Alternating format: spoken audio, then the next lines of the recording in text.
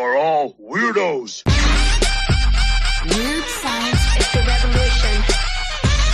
Weird science is the revolution. Hello, everybody, and welcome back to the Best Comics of the Week show. And I'm here, as always, with my man, Gray. What up, Gray? What up, Jim? I'm not so genki today. I was going to ask you. Neither am I. You're hungover. I just don't feel good.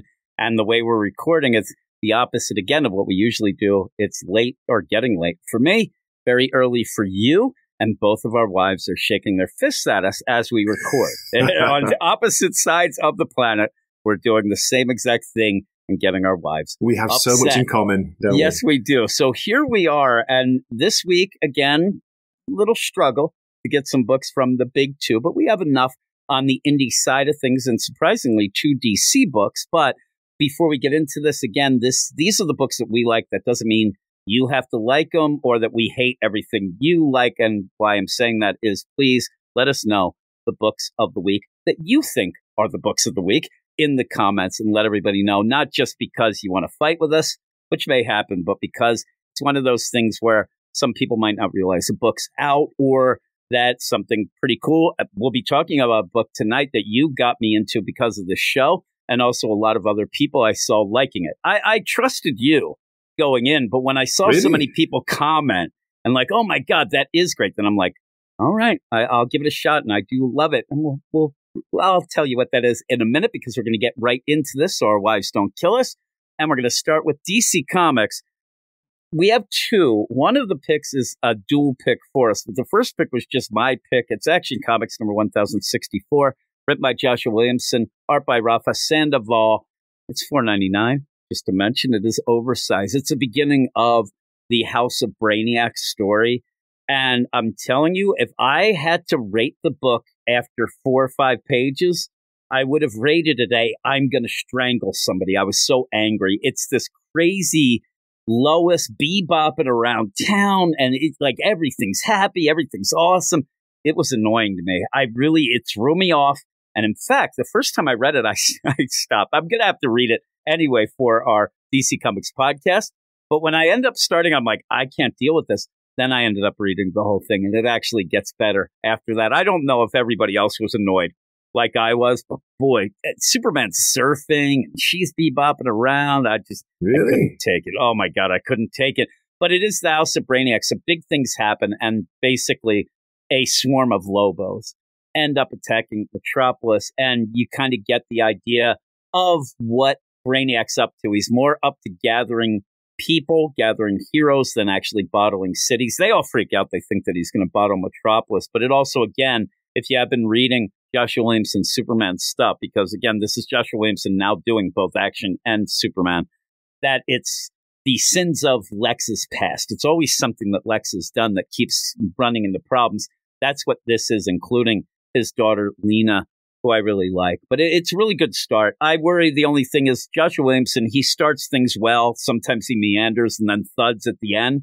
But this is a pretty good start. So I put it on the list. And Rafa Sandoval's art is really good, but I recommend that everybody read it. But we'll move on to... I was going to say, Jim, Rafa Sandoval, he's getting lots of love in the comments, the reviews on League of Comic Book Geeks. Yeah, is it really good? It looks really good. I've not read it, so... It's pretty much, I'd love to call them the League of Lobos, but it's just the Zarnians that you ended up having both cloned and grabbed from the last city of Zarnia that you had Brainiac get. Okay. And so the one big thing by the end is that you get the idea Lobo is going to, be a little pissed off about this. It's funny because I think they're going to play the idea that Superman would love to have more and more Kryptonians, right? Oh my God, he'd welcome them. There's no way. That's Lobo's thing, to say that he's the last Zarnian, so I think he's going to show up pretty pissed off. But I like Lena. I like Lex's daughter, but she has that connection to Brainiac, and now he ended up grabbing her. And then Lex even has a hero moment to save Superman. So it's a pretty good start. I did really like the start of it, but the art's great. But speaking of great art, see where it's going. Did I set the tone? I told you I would set the tone with the first book. I remember last week, whatever the first book was, we got done talking about it. I looked, I'm like, we've talked 15 minutes about one book. This is supposed to be a highlight It's supposed to be quick. Jim, you always say it's going to be quick. It's going to be quick. Yeah, it never is. Last week was crazy. So we're going to go hot right here. We're going to go to the next book. I don't think people would, be surprised. And it is the Batman, First Night #2. And it's good. I actually really like this in a kind of, not an ultimate type way, like you have the Ultimate Spider-Man, and if you're not digging the Spider, but I think it kind of fills that little, niche there because a lot of people aren't liking the Zdarsky Batman at the moment. But it is written by Dan Jurgens, art by Mike Perkins. It's $6.99. That's a hefty price tag, but it is long, and at points I'll admit it did feel very long, very narration heavy. But you get into that mode and that kind of like, it's back in the day deal. And I actually like the look of it. I think that it is a cool story that gives you that nostalgia of, even Golden Age comics with this play. But you go more in it. This was more of your pick than mine, even though I did like it. It's the artist Mike Perkins, as you say, the art is awesome. But Jim, I've even had some comments, people saying, "Oh, I'm not sure if this is not traced, but what do you call it, 3D, CGI, whatever. Is it like just putting backgrounds from photographs and stuff?" But I think he's done some great work on it, especially with the characters. The characters' faces are great. They've got individual expressions, and the Batman looks awesome. How good is the costume? I love that he skips leg day. He's got like the thinnest legs. They are like muscle. They are pretty thin. But, they're thin. And I don't know. It reminds me of just what Mike Perkins has always done. Like every time I see his art, it does look like this. But again, I think people are in that mode that they want to try to they're the sleuths. They're the world's greatest detectives on these things to try to expose things. I kind of just read it and like what I see and enjoy the book. But yeah, it's a little darker deal. You end up having that historical references in it that some people are saying they're like thrown off because that's too political or it's too social. We talked about this the first issue. It's the time of, you can't just ignore that World War II's happening in Europe. We're about to enter and all these things. That's part of it. And it's 1939, isn't it, Jim? Just come out of the Great Depression, it's the haves and the have-nots, yeah, exactly. And you have a Bruce Wayne who's going to be looked at different. This is not anything that is, like, to me, forced for a reason, except for to give you the lay of the land and the time there. But yeah, you end up having this whole deal with these zombies, and by the end, Batman realizes, they're zombies. And the funny thing, though, is that first issue ended with Batman almost getting pretty much on the electric chair. I kept, the whole time that I'm like, why did they think that they could just do that? It's Batman. Like, even if it's Batman, that guy is so crazy, just trying to, electrocute everybody so that they can make these monster men. And it kind of feels like that Night of the Monster Men kind of feel. And it does, and whatnot. Isn't it? I think they didn't like his costume. It's like, look at this idiot in his costume. Let's electrocute him. I think they're like, look at this guy. He's pretty strong except for his legs.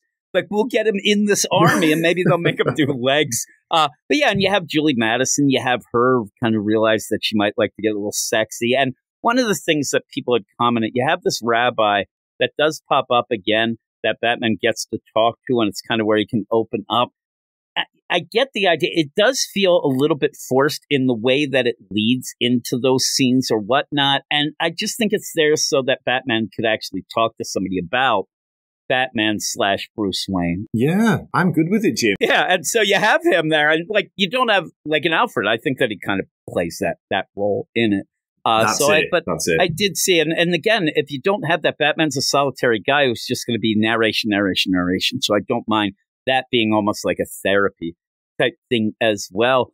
But I really like it. I really do. And I think that it's played up pretty well with the time frame, and the art, I think, looks great. And Batman just beating up zombies and trying to figure this out, I thought was pretty cool. I like the pulpiness of it, that kind of like noir-esque, movie style to it. Yeah, I'm really enjoying it because I think we need a decent Batman story at the moment. We're really looking for that, aren't we? And I like the idea it's Black Label, and it's, it's Elseworlds. But you still get that feel that this could be, in continuity, even if it wasn't or whatnot. I got the feel that this is like the pulp serials version of the Batman. Like this could have been something that you'd watch in like the theater in 1950 of like, the Batman. And I think that's cool. Yeah. And I love pulp stuff. So I'm in. I really liked it. And then at the end where you even have the play of, and this has been something that came up recently, the idea, does Batman, has he ever used a gun? Does he use a gun? And he did actually carry guns at one point. Didn't really use them as much to shoot people. He'd shoot tires out and things like that. And then it's funny, like people end up like, oh, well, the code and what it was, the comics code, and also that Superman was selling a lot. It seems to be the big push for him not to use the gun then. But it's cool. That thing when he looks at the gun, you kind of think, okay, this is Dan Jurgens just going to have the Batman use a gun because he could. It's Black Label. Pretty crazy. I see him looking at the gun at the end. He's just going to throw it down. I don't like guns and then walk away. But I think that most people should check it out. But that's it for DC. And in a surprise move, that's it for the big two. We don't have a Marvel book. I think we had a couple last week, maybe one. But yeah, some of the books I expected, like an Ultimate X-Men or even a Symbiote Spider-Man 2099, they just had under what we said would be the idea of the best. Well, you were saying that in your review, weren't you, Jim? Ultimate X-Men, like you wanted to like it more, and me too. You know, it was good, it was decent, it was a 7 out of 10, but it's not quite, best of the week. Yeah, like I said, in our deal, we try to get the best of the week. You have to kind of earn it. It's not the best of what the whole round, you have to actually get a score of about an 8 out of 10 or more. And yeah, I still am into Ultimate X-Men, but it just was a little clunky.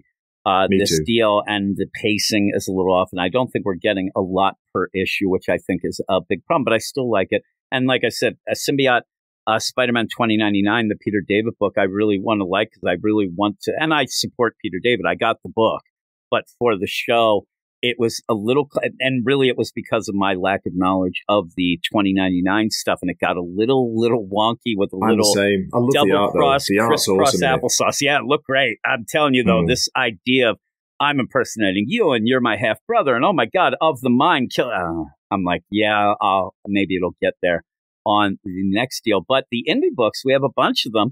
A new number one, but a lot of the usual suspects, actually 2 new number ones. We're going to start with one that you picked. What is that? Is this Rat City issue 1, which I didn't even know was coming out, Jim. I'd forgotten about it. It's part of the Spawn universe. It's a little bit of a kind of Batman Beyond take on Spawn, new characters and a different dimension of, basically a new Hellspawn character. And there's something about it. It's pretty basic, but I like the setup. I like the world building. And Erica Schultz, who knew she could write? Here's the thing. A lot of people don't like Hallows' Eve as a character. Like she was just in this week's Amazing Spider-Man. She has the masks and she changed other things. It gets wacky. The miniseries with her, I actually like. I thought it ended in a clunky way, but at one point it was like a guilty pleasure. I actually was liking it. It started off really well. I was really enjoying it. Yeah, the first few issues of that. It went a little wonky, but I actually don't play like Erica Schultz. When you have people say like, oh man, I hate this. You don't really hear Erica Schultz be brought up. Maybe people will say because nobody really knows her. But I think that she is pretty good. I just think that she has to like maintain the deal. And me and you were talking, you were wondering, we don't know, and maybe somebody will know if this is a ongoing or a mini. Not sure. It's weird because you would think that it's like, okay, Rat City, that's it. But maybe it's an ongoing. I think it's good jumping on point for people who haven't read any Spawn at all. You come in, and just enjoy it. And it's fun because for me, I thought, and I did read it and I enjoyed it. I think that it's one of those where I'd want to jump in on all the Spawn stuff, but it's kind of cool to jump on something like this that like you're a big Spawn fan, but me and you are starting here on, square one together. Because it's like, even if they had a new Spawn number 1, regular Spawn Al, I wouldn't be jumping on square one with you because you have all the past that they would probably say, this is actually just all brand new. So I actually thought it was really cool. And I do like Z. Carlos's art on it because I think it fits the idea of that, like even like a Spider-Man 2099 or like you said, a Batman Beyond. And I think that that's kind of cool. And it's actually, in my mind, I would have been shocked if you'd said, this is something they've never done. It seems like something. And it works out. They even explain how this whole thing, is a thing. And I think it's pretty cool. How it's related to the main Spawn universe. Yeah, it's explained. Jim, it's only $3.99 as well for 40 pages. And we said that we mentioned earlier with the Batman the First Night. Now, I still think that's a really good quality book, but that's $7. This is one of those where if you even have any sort of kind of, well, I might check. It's only $3.99 and it's oversized. Pretty good. Like you said, I think that the idea of it being basic helps it out. Like it ends up, giving the info. You get going. I just hope that she can maintain, the story and make it pretty cool, because I think it could be something that's a really cool deal. I do question the idea of it just being called Rat City, and I had no idea myself. I actually just the books come in and I get review copies and things like that, I go through and I right away click on all the number ones and look, and I'm like, oh, what's this? And wait a minute, this is Spawn? Like, I had no idea. I actually was going to message you there. Like, is this something that you know of? And yeah, I think that might be its downfall, though. It really should just... It was announced a while back, one of the comic cons, but it's been a while, so I think a lot of people kind of forgot about it, including me. Yeah, I mean, it'd be funny to call it Spawn Beyond, but something. You have to kind of get Spawn in that Spawn Rat City, even just Spawn 21.99. Yeah, just Spawn 2,300, some stupid thing like that. You end up where, I think that you should point out that it is a Spawn book if you are, the whole deal in McFarlane. But we'll see, and Definitely. I hope it does. I hope it does end up continuing, because I'm going to follow that. The next book is the book that I said that you got me on. A lot of other people loved it, and now it's like the thing that I was talking with a bunch of people about now. It's Beneath the Trees Where Nobody Sees, number 5. And it's written by Patrick Horvath, art by Patrick Horvath, everything Patrick Horvath. And it's $3.99. Yeah, even the colors. He does it all. He's a quadruple threat, right? He may even edit it himself, and he publishes it. He's working the printing press. The cover, you were talking about the cover. It's crazy. Cover, Jim. It's crazy, isn't it? It's amazing. Yeah, and I do really like this book. I was shocked that it was a 6-issue mini. I guess it works out, and that's a lot of the stuff like this would be, but I'm mad because I got into it late, and now it's going to be over.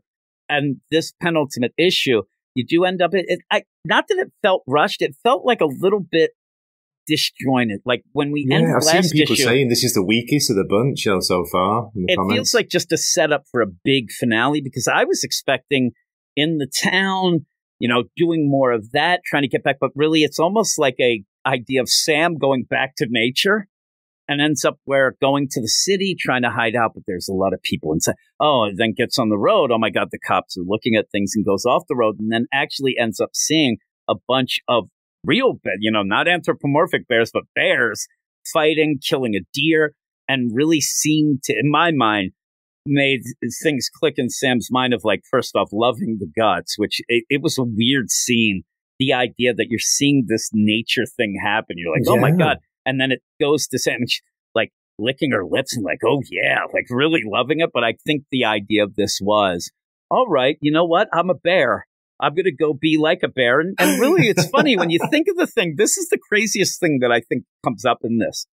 You have a story with an anthropomorphic bear who is, like we said, a Dexter, right? Serial killer, doing things. But what Sam the bear is doing, pretty natural for a bear. Like, a bear does kill other animals and eats them and rips them apart. So it's a funny play of, like, in my mind, which is the deal? Is it more a bear or is it more anthropomorphic bear? And I think that's what I thought that there was a crazy thing. Like, I'm like, is that the code that we're supposed to crack? Because when Sam sees this, like, I'm a bear, I'm going to go back. And then, but again, when you start doing the things that it's okay, I'm going to get a blade. I'm going to get a lot of, like, it starts back and, back into the serial killer mode of it. It's kind of that weird play overall. So I did like it, but I thought it was, of the issues we've had, I think it is the weakest one, but it still looked really good. But even then, like, a lot of the visuals, they're cool looking and really,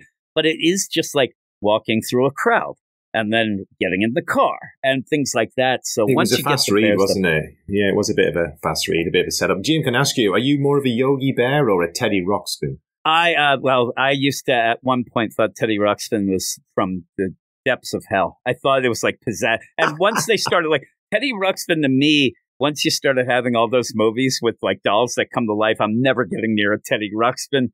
Terrifying. Yogi, I'm telling you, what bear? I also didn't like the Berenstein Bears that much because they always seem to be like wanting to teach you lessons and stuff. So Yogi Bear used to annoy me as a kid. I don't know why. Just something about him. It's like, oh. I'm telling you, people get mad at me. Yogi Bear annoys me, but I just hate Foghorn Leghorn so much. That stupid voice and everything about him. I say, son. With the chicken hawk, can't stand him. So they end up where all of this going, I did like this, but it was a little down. You with me? Yeah, I'm the same, but I'm looking forward to the finale. Can you believe it? The finale's next issue, number 6. Yeah, it's so weird. It's so weird that that's the deal. But yeah, it was great build-up to get here. It really was. Yeah, it was. And I think it's worth getting. And obviously, if you're going to get it, you get this issue as well. I do think it sets up that, getting back to basics. And now I'm just going to kill everybody, especially, the other guy who was kind of that wacko, like, hey, I'm your biggest fan, serial killer deal. So I'm looking forward to that. But we'll go to the next book, which is actually, it came out of nowhere. A lot of people said that they were looking forward to it in the anticipated comics deal, but it's Uncanny Valley, #1, written by Tony Flicks and art by Dave Walker, who does the TMNT stuff. And Tony Flicks is the guy who's doing Feral, Stray Dogs, that sort of thing. And really, this came out in the perfect time. I just ended up reading Feral, didn't know much about Tony Flicks, and now I'm kind of like a Tony Flicks fanboy. And then this came out, and I'm like, okay, let's see. And it's from Boom Studios, $4.99. It's pretty wacky. And pretty much it's a kid who, we find out eventually, he has his mom's side of the family seem to be cartoon characters. And he is they call him, for lack of better words, they call him almost a half-breed of being like part human, part cartoon, it seems. And you even have like the Disney crows coming after him. You end up where the grandfather looks like Yosemite Sam. That's what kind of threw me earlier. And you end up where even when he ends up getting in trouble at school, it's cartoony comic physics. He ends up jumping off a bridge and goes through the ground like he's the Wile E. Coyote and things like, and it's pretty cool. And he doesn't know what's going on. And then and it's one of those things. You have this in a lot of books where, they're trying to hide the kid from and all of a sudden he starts having powers or whatever. But this is comic or cartoony physics type powers, which is kind of cool. It's very quick. And I hope the mom's okay. At the end of this, it doesn't look like she might be okay, but Yosemite Sam grandpa says that she might be. But yeah, they come and grab the kid as he's getting pretty much trying to be taken by these crows. And the grandfather comes up and says, we got to get going. And they go off. And they even say at one point, the mom keeps saying to the kid, listen, you got to run. And when I say run, you run. And when she says it, it's like the classic, Bugs Bunny type, where all of a sudden the feet start going and it's all a whirlwind and he crashes through. And it's really funny afterwards when he looks and he sees where he crashed through the deal. But I thought it was actually very good. Might have been my favorite book of the week, actually. I really enjoyed it, but it is a quick read. But I suggest if you like Tony Flicks, to get it. You like it? Well, you recommended this to me, Jim. I wouldn't have known about it or read about it without you saying so. I appreciate that. I got into Tony Flicks via Local Man. He's doing that as well, and that's been really good. And then, like you said, Feral was great, the first issue of that, so I'm on board. Yeah, and people say, I still haven't read Stray Dogs, but people have said that that's really cool as well. But we'll finish up now.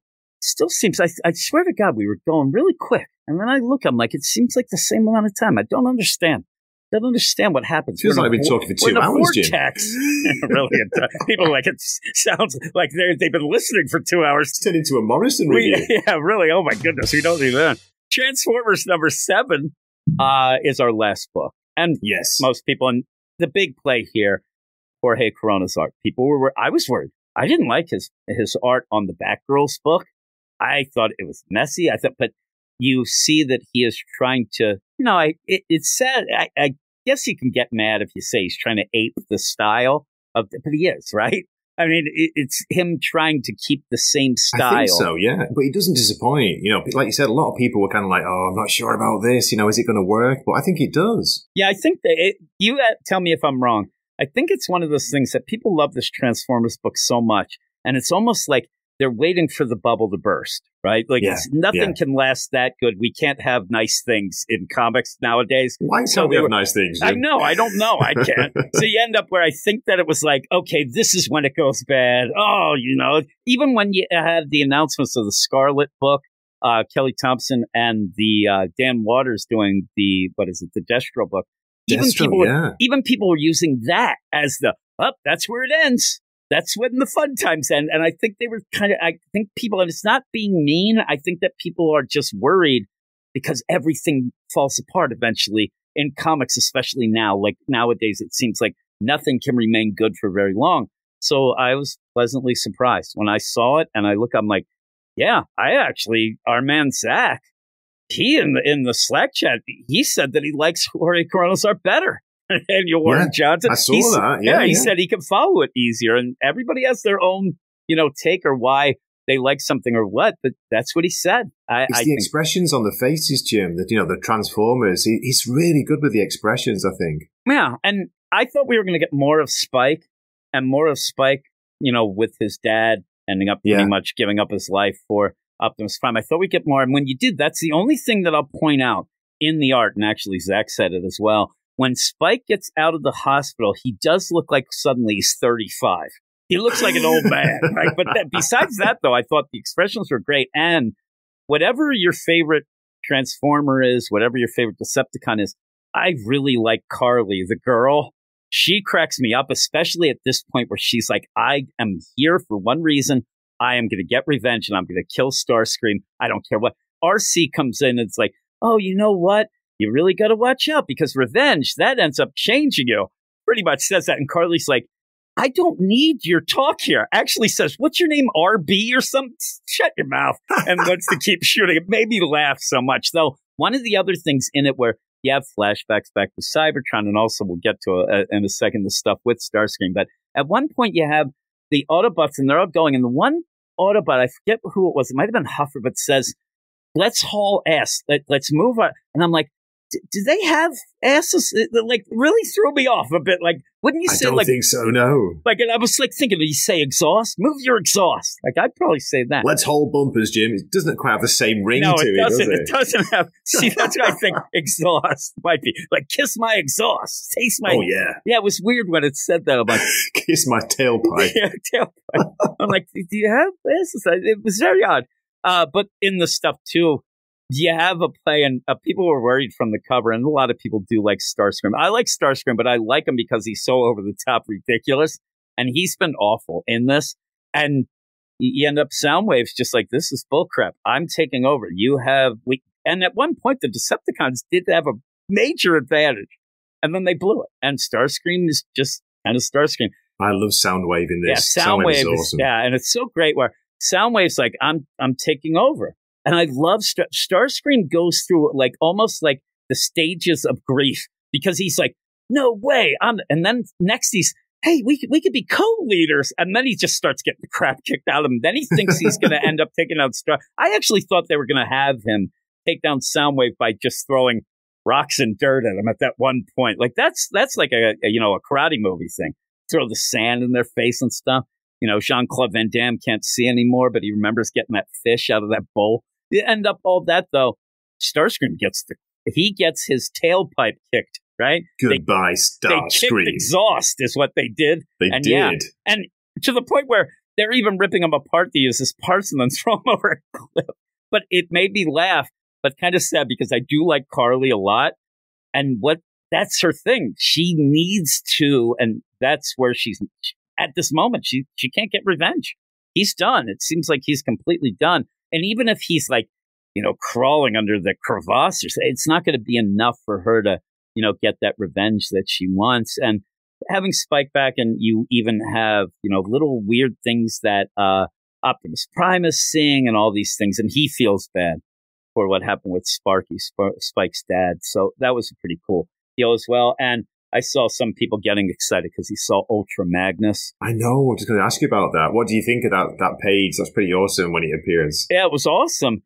He was my teacher. His name was Ultra Magnus. Yeah, that was cool. And again, that's where RC's trying to I'm pretty cool, right? I'm a good shot, but I don't like being. I love Carly's like, who are you? Carly's like, get out of here. Cool story. Yeah, she doesn't even want it. Yeah, that's what she says. Real she cool looks story. So pissed off as well, doesn't she? Look at her face. She is mad. So yeah, I liked it. Again, some things like an Ultra Magnus, that's going to hit more with other people, but I know it's big and it feels big. I was just more for, the individual things. And that's why I do like having Carly and Spike in the book. I say this every time we talk about it. A lot of people I saw fought back at like, oh, that's the worst. We don't need the humans in it. That's that's where you get a lot of the jumping on and in and the point of view for somebody like me, especially who doesn't know a ton and is just learning. I'm the same. I don't have much background on it. I didn't used to watch it. So I've got to ask though, I'd be really curious to know what the sales figures are like. I really hope it's still doing well. I'm maybe not as much as it was the first few issues. But. You know what the thing was? It was like the big thing was the, Energon Universe stuff. It's still where I see the ranking, it's good. But then the Ultimate stuff from Marvel came, and now that's the hot ticket now. That's the hot property. Thing. Yeah, it is. So, but that's it. That is all our books. As I said, I'm sure there'll be people who have, hey, I like these two at Marvel, or you forgot this at DC or a bunch. There's a ton of indie stuff. So let us know what you think, what your books of the week are. Because there's so many comics, sometimes we don't even get to them, but I'm certainly up for learning. Yeah, the thing, just as the last second, that the Last Mermaid, it's called that, right? The Last Mermaid. That book I had no idea about, and I ended up catching Sully up with loves that. it, doesn't he? Yeah, Sully was going on. So after, I think it came out last week, and I ended up reading both issues. Unfortunately, after we recorded, I really like that too. So I'm all for adding other books and whatnot, but that is it. And please, everybody, please go over to Gray's channel, the Wakasashi's Tea House channel, where he does a ton of book reviews, but also actual book reviews. That's where you get fancy. And he does movie reviews and TV stuff. It's really cool.